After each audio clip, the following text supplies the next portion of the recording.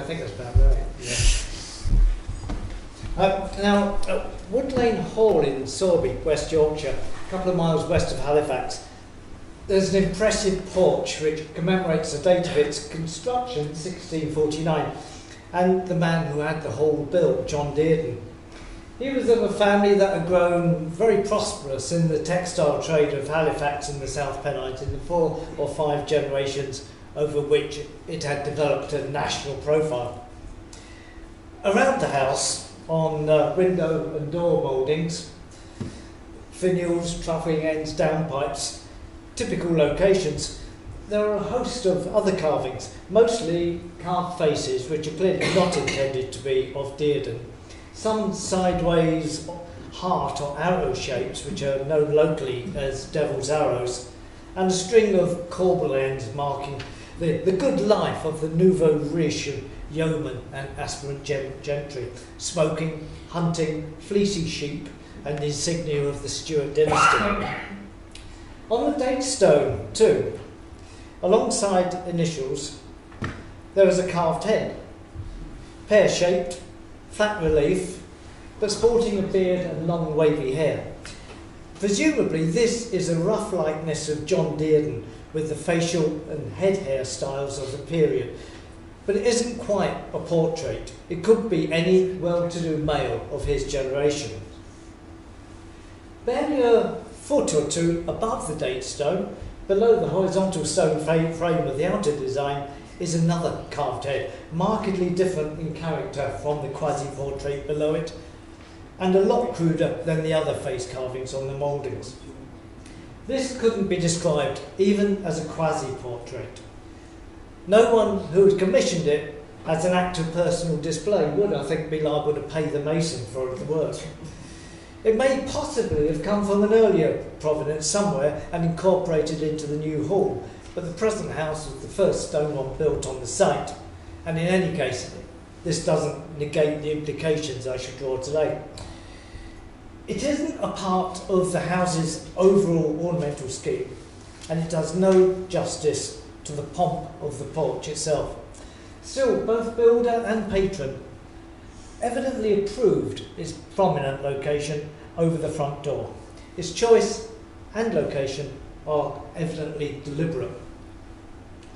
Now, all across this area of West Yorkshire, around about the first half of the 17th century, affluent clothiers were rebuilding their houses in stone.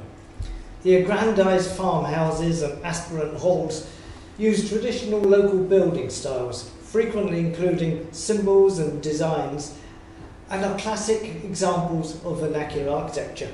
They came at something of a cusp in British social history, the ascendancy of strict Protestantism against a background of traditional government, and with more than a smattering of the values that became mercantile capitalism.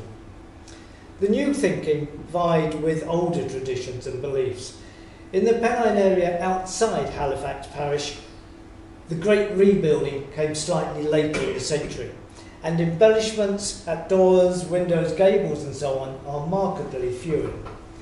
By happy chance, here in this part of West Yorkshire, we have a wealth of evidently customary protective signs and symbols preserved in stone, a vernacular style called looking backwards and forwards. Now, the building of these impressive Halifax houses, as they came to be known, set them apart from their less affluent neighbours in a local culture where showing off one's wealth was, or at least had been, not the done thing. It's a situation where we might expect envy to be aroused and to be expressed toxically via what we know as the evil eye.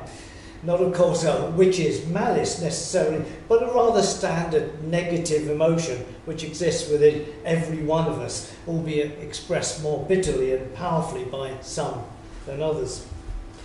These families, then, visibly better off than their neighbours, but not yet gentry, knew they needed protection, and there were measures they could employ against unseen attack. Now, in a restored farmhouse about 3 miles away from Wood Lane Hall, a 14-foot beam, estimated to date from perhaps the late 14th century, has been incorporated into a family home. Now, when I first saw this thing, I had the feeling that I was staring at a late medieval comprehensive insurance policy. Along its length, as you see, are this variety of protective symbols that I'm sure most of us here will be familiar with. You've got the sacred monogram, the tree of life, pentagram, variations on the diagonal cross, the God's eye, and more, including a carved face. Very crude and basic, looking like nobody on earth, or at least nobody who particularly relish looking like that, at least. Ranged alongside the other protective devices, one can assume function by association. This is a face to ward away misfortune and malice, and it's an example of what John Castillo, an early 19th century builder, stonemason, dialect poet and head carver of the Cleveland district of North Yorkshire, called Taubman's Fierce. What I've termed generically, and to make it a lot easier to pronounce, the archaic head. Now, the archaic head can be generalised as a minimalist depiction of the human head, typically featuring only eyes, nose and mouth, frequently with the eyebrows and nose conjoined in a T-shape. Ears are optional and barely developed, the face typically pear-shaped and executed in flat relief. It's neither a fully human face nor a skull, though it stands within the artistic spectrum between them. The old man's face and the archaic head are characterised by the same thing, a studied avoidance of realism. The crude head on Wood Lane Hall made no pretence at the likeness of John Dearden, or at least we hope not. And the face on the beam, too, isn't really Mr. Darcy. These things, though, were made to adorn the outside of relatively grand buildings, and you might expect an appearance to assist their owner's demand for status and their claim to refinement. Yet they shun the aspirant display that's clearly apparent in the later preference for carved heads with noble, even classical features. There is thus a dissonance in visual form, and today I'd like to suggest a way by which this may be understood. Now, the crucial difference between concealed and visible protective devices surely is visibility. With a concealed item, some esoteric chemistry between the object, the deposition and the depositor or depositors is presumably the means by which to effect the desired result. No one else's perception or witness is required. With visible items, however, the implication is that witness is required. Not only is the device doing its work, or so it's hoped, but it needs to be seen to be doing its work. Its appearance must display visual cues that impart sense and meaning. The archaic head is part of a long-established esoteric and apotropaic tradition associated with liminal situations over a wide geographic area. Its backstory appears to stretch into prehistory, where it encompasses stylized carvings of various kinds, including the minimalistic archaic form and human skulls themselves. And the motif of what the French call the tête coupée, the severed head, has been a recurrent feature of archaeology, folk narrative and architecture in the historical period too. In the Middle Ages particularly, a side branch explored stylisation as seen in ecclesiastical grotesques, but the main bearer of the motif in secular context was the simple archaic form, reaching something of an apogee in 17th century Britain, especially it appears in West Yorkshire. Now, carvings of the human head have remained in vogue over doorways in particular in recent centuries, but more recently, while still coupé, they are rather different in character, in that they take on a more naturalistic or classical portrait form. The preferred modern mask is noble, aspirational, a far cry from the archaic form. It is more attractive in itself, and hence it is a decorative addition. It's also the kind of face we might very well see on an individual in the street, which cannot generally be said of the archaic type of face. This is exactly what the archaic head is not. The dual heads at Wood Lane Hall seem to anticipate this shift from the archaic to the portrait. The lower head approximating to contemporary gentlemen, the upper head, like all archaic heads, caught between the living visage and the post-mortem skull. Fieldwork also indicates that while archaic heads are sometimes folklorically associated with alleged deaths during construction, more commonly with the protection of the home from malignity, no such folklore is attached to the more naturalistic heads. No one's told me, at least, that a head that is supposed to look like so-and-so, unless it actually does look a bit like a person. And similarly, no one has told me that a portrait head, their portrait head over the door, is supposed to ward off bad luck. So, similar apotropaic powers are alleged for certain variants of the church grotesque as well. That indicates that folklore and tradition seem to prefer their protective heads to be anything but realistic. Perhaps that was what the builder of Wood Lane Hall was thinking when he inserted, or prevailed upon Mr. Dearden to have inserted, the archaic head above the quasi-portrait on the date stone. The implication here, as in every archaic head or stylized grotesque, seems to be to do the job of averting the evil eye or witchcraft or any other demonic threat. It was necessary for the head not to look like anyone in this everyday reality. If it should look like someone in this world, then it loses its power, it loses its essential liminality.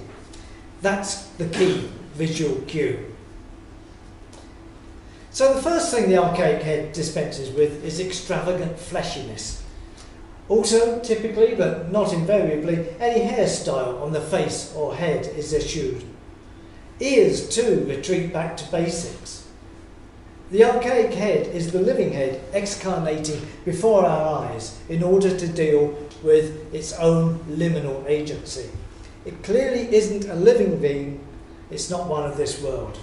Yet it's not one of the dead either. It is not a skull, though the features, eyes, brow ridges, nose and mouth, are those that remain to view on the defleshed skull. The archaic head, in other words, removes life, but doesn't embrace death. It pauses the mask midway. The deliberate evasion of portraiture begs the question, why?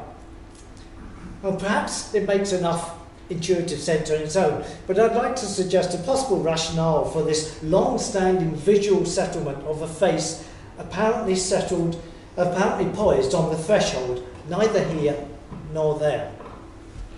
Now, in December 1995, a Sheffield man was driving along a road in the Peak District, arguing with his stepfather, but he felt he wasn't being listened to. His stepfather wasn't being given the opportunity to have his say.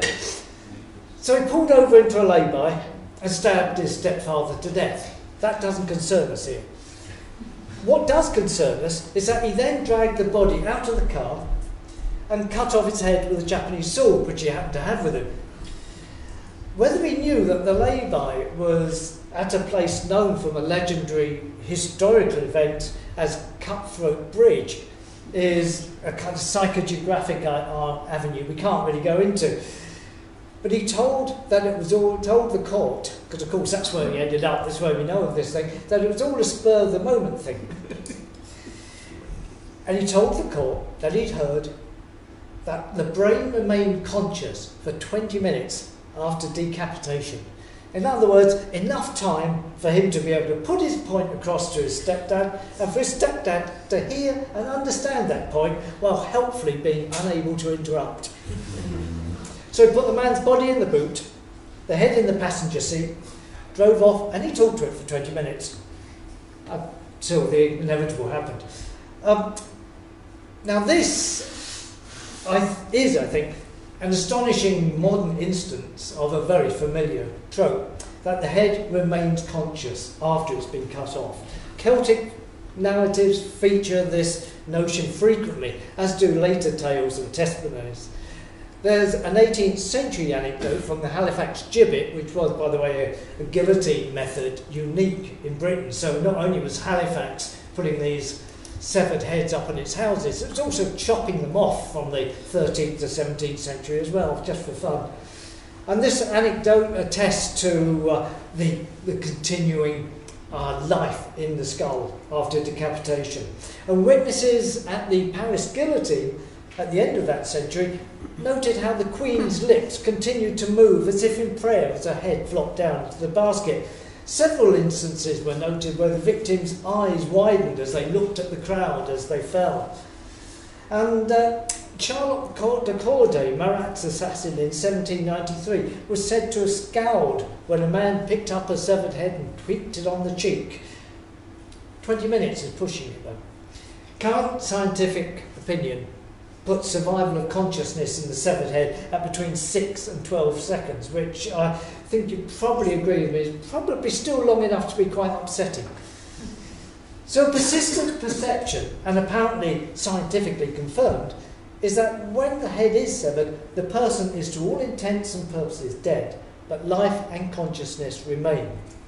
The liminal point between life and death is extended, as is awareness. The implication, it seems to me, both symbolic and actual, and especially to those who watch the severed heads mouth something at them, probably the contemporary French equivalent of OMG, as they fell into the basket, is that for a certain period of time, the severed head can perceive both this world and the next simultaneously. So is this the key to the archaic head's typology?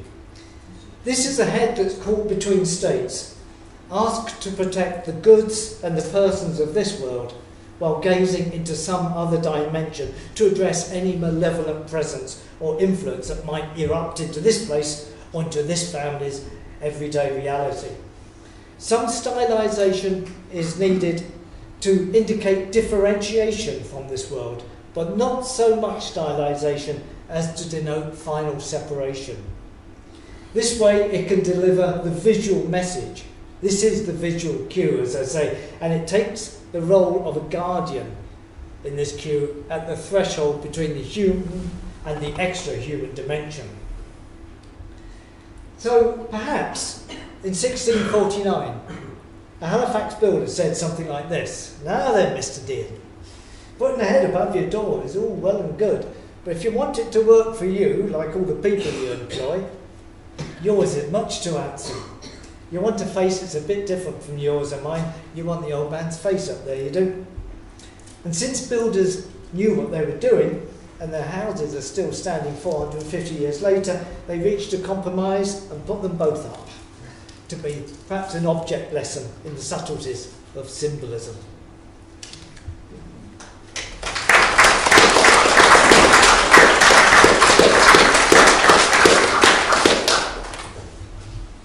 Amazed that people saw any hands raised from here. It's quite dark.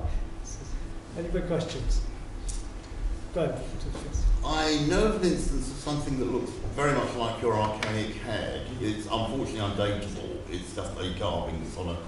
it's described as being in a cave, but in fact it's on the side of a very large boulder sheltered by another boulder about a mile north of Weston-super-Mare. And it occurs to me from hearing what you've just been saying about the threshold thing, that it is exactly on the liminal boundary between land and sea. Yeah, we find these archaic heads deployed at all kinds of boundaries, yes. Yeah, but there are cave entrances. There's absolutely nothing else in the area except this one head. Yeah. Yeah.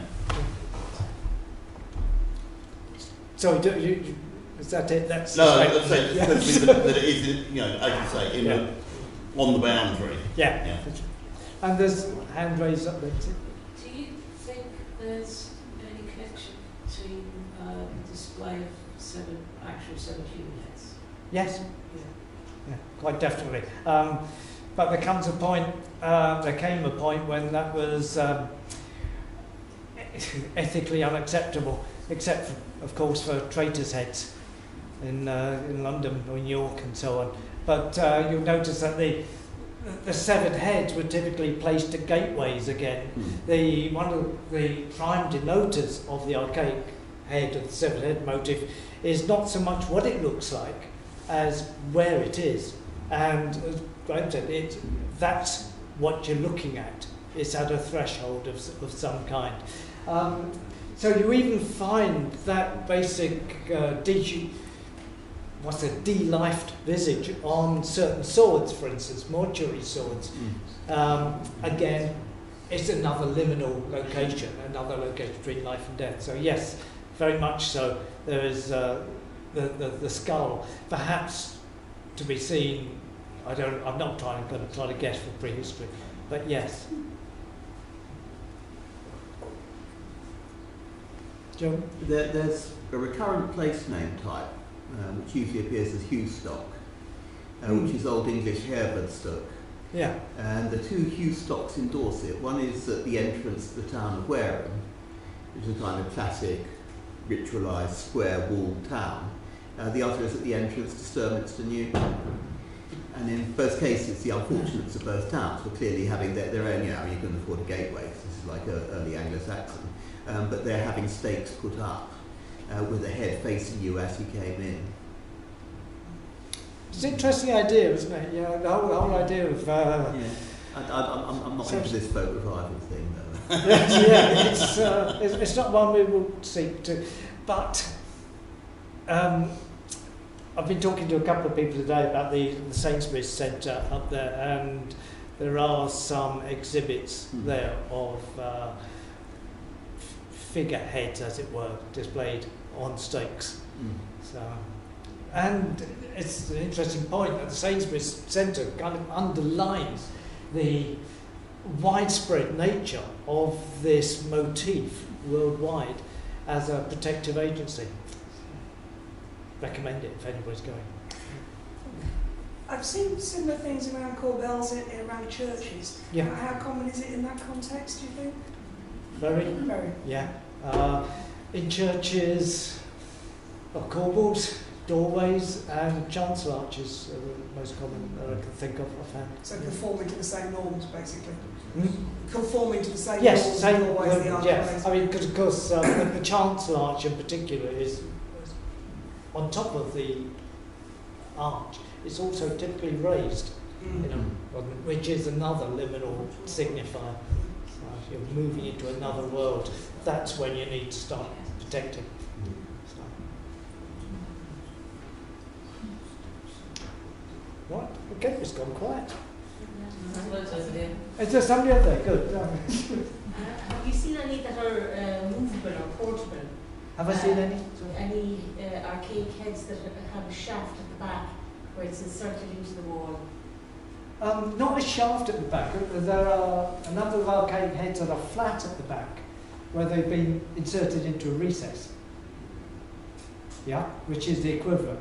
Yes, I'm familiar with one in Ireland. It was actually stolen. It was taken out of a wall of a church. It was believed to represent a pre-Christian god, Crom-Dubh. You're talking about Crom-Dubh, yeah, yes. From Clohen, yeah. Yeah, from that one was stolen. Yes. Yes, that's right. Yeah, yeah. As far as I understood, that was inserted into the wall and could be taken out, and that's how it was so easily removed. Yes, yeah. I've alarmingly come that across. They were portable So and could be used. Yeah, I've come across a lot of portable. You never know whether they're intended to be portable, Yes. or whether they've just come from somewhere else. Somebody's made them, put them somewhere, and they've ended up in this or that location. Yeah, you never quite know whether they're supposed to be portable or not. There are, on Jacobean plaster ceilings, there are often sort of monster faces, but they're not quite the same. They're not impassive. They're more challenging. Would they be protected? I would put them in to the same sort of area as the ecclesiastical grotesques, but with a bit more of a decorative intent, with a lot more decorative intent, in fact. The plaster ceilings were there, to my mind, to be mostly decorative, but they seem to come from a tradition which also embraces the grotesque. But that, as I say, I think is a side branch, which needs a lot more detailed investigation. Right. I've seen the archaic heads over, certainly representations of them over holy wells, the holy well entrance and arch, and I assume that's a similar, Yeah. similar case. We've got a liminal place where the water's coming up from the earth. Yeah. And it's nice. Yes, because and I think there's water sites, we kind of call them. Wells are one of them. There's one in Hebden Bridge where I came from, which is on an aqueduct.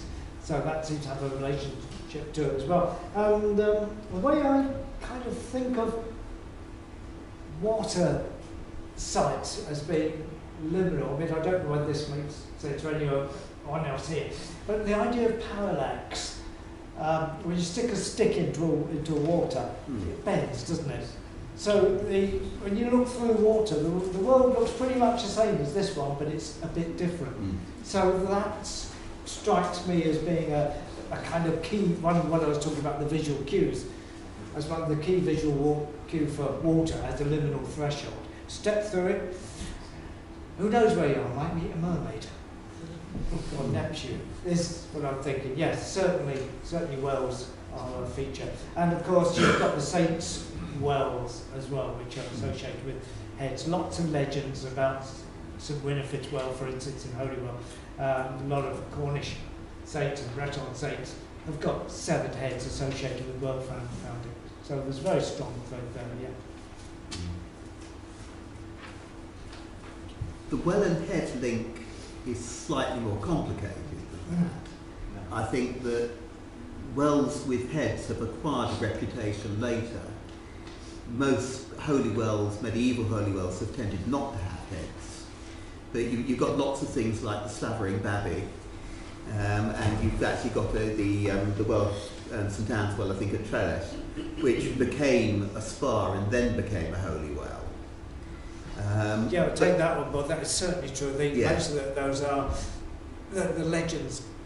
Probably came before. But also interesting, the archaism of the heads develops, because the one example which is a holy well first is St Oswald's at Oswestry, which had an accurately carved head put in by somebody, probably 18th century, which was then reduced to an archaic head by kids throwing stones at it.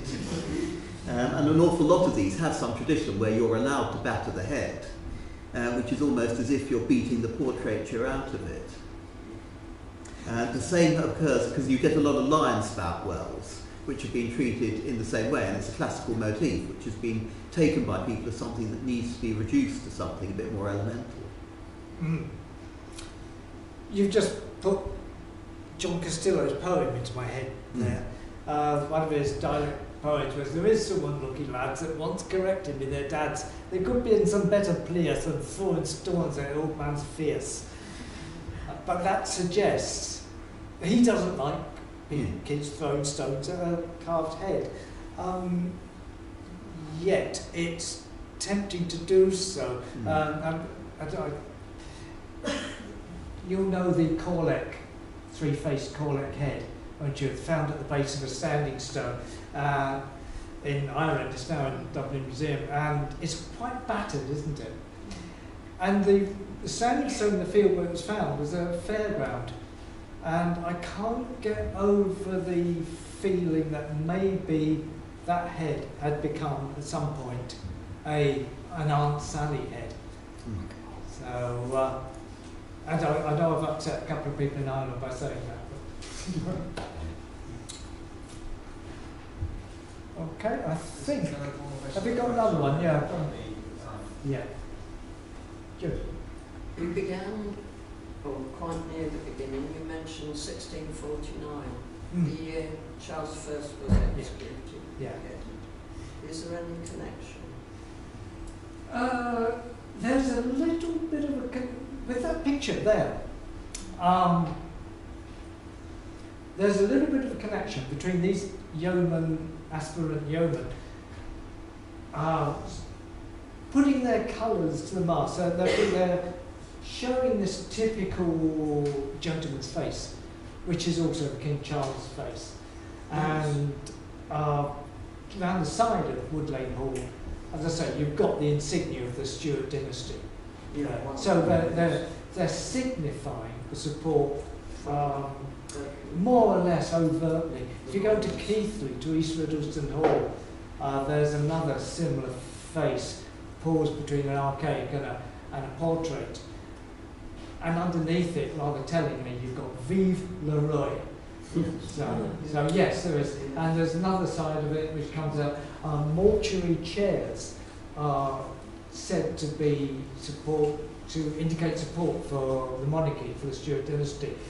But when you look at them, they're classic. Things you could hang around your neck as well. So there were things you could hang around your neck. yeah. Yeah, I think it's one of those cases where the symbol is being put to double use. So it's multivalency of symbol. It was useful at the time. I think I'm going to step down now. Right,